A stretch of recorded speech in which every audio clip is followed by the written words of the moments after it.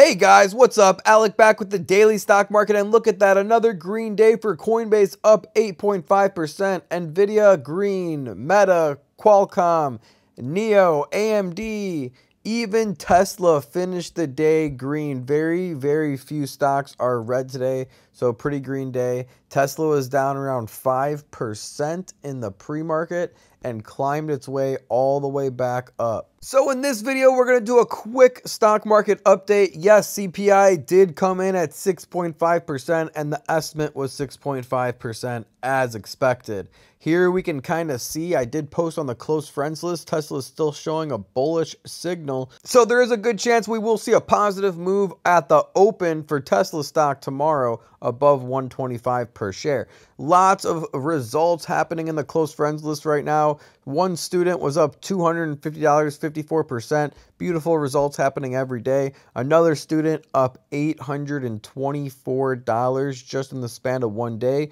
You can see date purchased was 112. Should I keep it or should I sell? And we went into a deeper conversation on what he should do. So if you need a little bit more advice on the stock market, a second voice, or you want to follow along with my trades, I post my exact trades I'm getting in and out of, so you are alerted at all times. Fast money on all of our plays.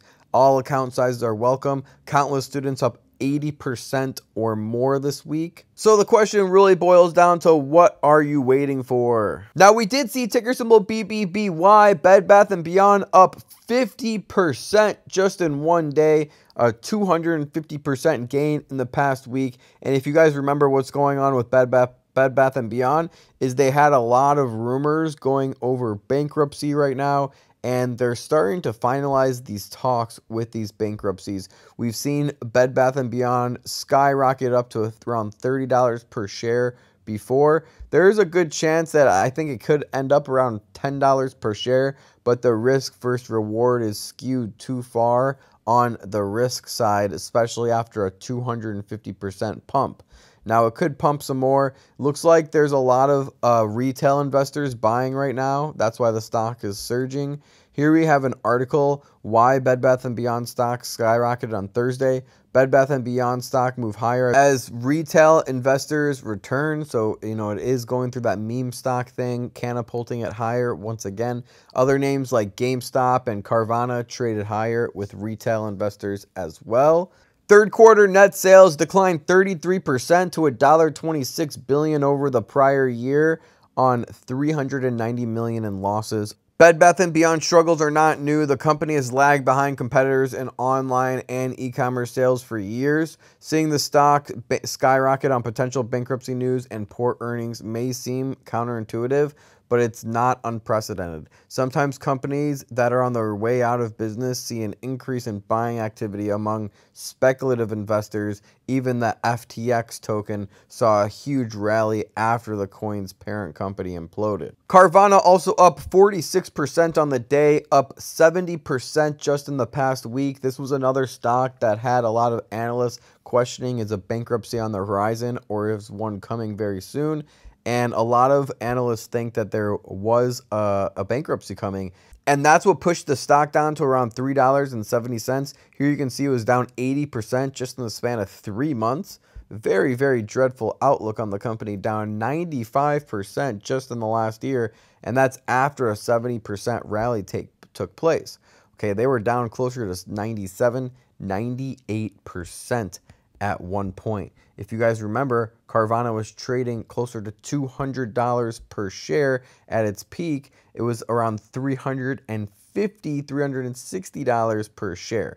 So it's absolutely crazy to see a company fall this tremendously. And if we see a rebound from Carvana, we can easily see a 1,000 or 1,500% gain if it does get back to its old prices. So that's why a lot of these speculative investors or retail investors come in and buy a few shares. And if they put $100 in and it goes to $1,000, that risk versus return could be worth it at that point if you're only putting in $100 or $200. Carvana is burning significant amounts of money at this point. Their EPS is closer to -$3 per share. Okay, we also see Carvana admitted it broke the law in Michigan, but it can keep selling cars there. Carvana settles with state of Michigan over title and registration complaints. Carvana stock soars to lead New York Stock Exchange gainers on heavy volume. Okay, as you can see, the average volume is 13 million, and today the volume was closer to 87 million.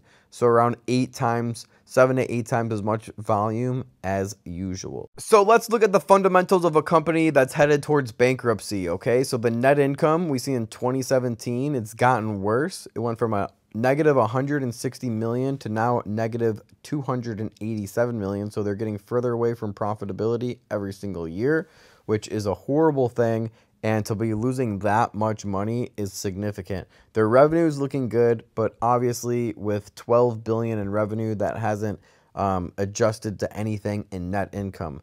Their balance sheet is getting out of control with their debt to asset ratio above 80%. Heck, it's even above 90%, closer to 92%. If we look at the quarter over quarter, we can see that the balance sheet's getting worse and worse. It went from 86% to 92% to 99%, and this most recent quarter is sitting at 96% debt to asset liabilities. So until they get their balance sheet under control and get those debt to assets under 80% or 60% even, I'm not even going to consider them even for a speculative play, because there's a good chance they are headed to bankruptcy and your shares could be worth $0. Okay, also on the quarter over quarter, we see that their net income is not getting any closer to profitability. Every quarter is actually just getting worse, and they're losing $500 million per quarter, basically, at this point. And every year, they're typically only losing 250 million, 360 million, 460 million. But now, per quarter, they're losing 500 million, 400 million, 500 million every single quarter. So until we see and look at that quarterly growth on net income and we see it in the 500 millions, and heck, even if we see it below 200 million per quarter, then this is not an investable company. We need to see that net income quarter over quarter drastically improve before investing in them even as a speculative play. Okay, so now we have BBBY, Bed Bath & Beyond financial statements pulled up. We will start with the income statement on net income quarter over quarter. They've been losing significant amounts of money. Let's pull out to the yearly to see. We can actually see in 2018 they were profitable, and the last 4 years have been unprofitable, which is very sad. We can also see, which is very, very bad to see, that their revenue is declining. So no one's even buying from that store anymore, going from 12 billion in revenue to 7.8 billion. So that's a huge red flag. The net income is a red flag. But if we scroll down, look at this balance sheet. Okay, on an annual basis, it really didn't look that bad. 58% in 2018 debt to asset ratios. They were keeping it under control, under 80% debt to asset ratio, but the most recent year is 96%. And if we look at the quarterly graph, we can see that it's getting worse and worse. So this is what we don't want to see from Carvana, going from 90% debt to assets to 96% to 104%, which is more liabilities than assets. And the next quarter increasing to 112% and then 118%. So it's just getting worse and worse for BBBY. I don't think that this company is going to make it. Carvana still has a chance as long as their numbers are not getting significantly worse. The main concern about Carvana is their net income. They're losing so much more than they ever have before, and that's happening right now. And the next meme stock that we're going to be talking about today is GameStop, ticker symbol GME. Everybody knows them, and they're up 8% on the day, down 3.2% after hours. So why not talk about them? They're up also 24% in the past week. So they've had a little bit of a rally here in the past week. But however, in the last year, they are down 38%. They look like they are due for around a 20% spike up to around $25 per share. Okay, that's a very, very possible thing that could happen. But don't be surprised if we see them dip down again below $10 per share. I think there's a very strong possibility that we will see GameStop fizzle out. Overall, it is a downward trend that GameStop has had over the last few years, fizzling out slowly and slowly.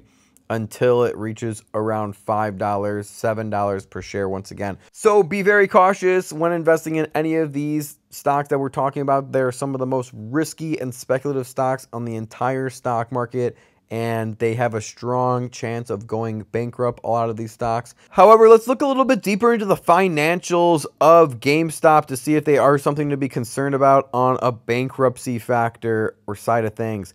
Let's look at the annual chart of the net income first, and here we can see that it's really not as bad as it could be. Okay, we saw in 2019 they were almost negative $1 billion, so they could still be trying to recuperate from that. However, if we go to total revenue year over year, we see another grim note here, losing on total revenue year over year. In 2018, they were $8.5 billion, and now they're closer to $6 billion. And if we go back even further to 2015, we can see that it's just been a steady decline. More people are buying digital, going to Best Buy, buying on Microsoft, buying on PlayStation Store directly instead of going into the store nowadays. A lot more stuff is done through email, online, codes, where back in the day, even in 2015, a lot of stuff was more physical. People would want a tangible copy of the game, and now it's not so much like that. So the total revenue is definitely dying off. Quarter over quarter, it's even looking bad. Quarter over quarter net income is getting a little bit better. However, the balance sheet is not too bad. So GameStop could definitely stay afloat for a while longer if they need to, with only 62% debt to asset ratio. Nothing too much to be concerned about on bankruptcy right now. However, if it gets closer to that 80% or above, that's when more red flags would be taking place. And we can see that the debt to asset ratio on the balance sheet in 2021, by the way, on GameStop was above 80%. And in 2020, it was 78%. So those were the two most concerning years for bankruptcy on GameStop. Now they are straightening out a little bit. We really just need to see that net income getting to profitability. And for a company like GameStop, we really want to see an increase in total revenue, at least not it dying out. We want to get back to that $8 billion range for total revenue per year. So I hope you guys really appreciate that video going over some of your favorite meme stocks. Go ahead and slap a like on this video and subscribe on YouTube for more full-length videos. If you want to join my close friends list where I go over exactly what I'm buying, signal alerts, price alerts, and everything in between so you can see when to buy and when to sell, go ahead and click on success number 7. Go over some positive testimonials just from this week and today. And if you want to go back a little bit even further, a few weeks ago or a few months ago, click on success number 6, success number 5. Over 500, over actually 700 positive testimonials now, and over 2,000 students on the close friends list. So what are you waiting for? Let's have you become the next success story. So go ahead and message me on Instagram to get started today. I'll shoot you over my website so you can check out everything for yourself. All right, guys, share this video with a friend if they are a meme stock investor or if you think that they will find it helpful. Subscribe, like this video, and I'll see you guys in the next one. Remember, don't time the market, buy the market. Peace.